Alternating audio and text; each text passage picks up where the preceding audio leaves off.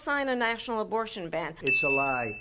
I'm not signing a ban, and there's no reason to sign a ban. Understand, in his Project 2025, there would be a national abortion, a monitor. What she says is an absolute lie.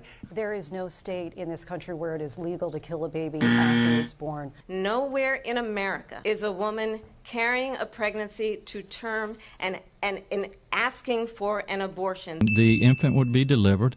The infant would be kept comfortable.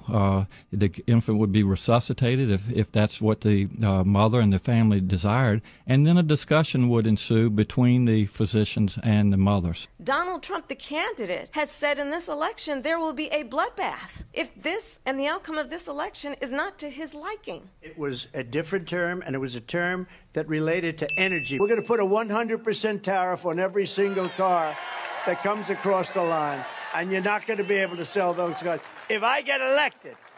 Now, if I don't get elected, it's going to be a bloodbath. Let's remember Charlottesville. There were fine people on each side. Very fine people on both sides.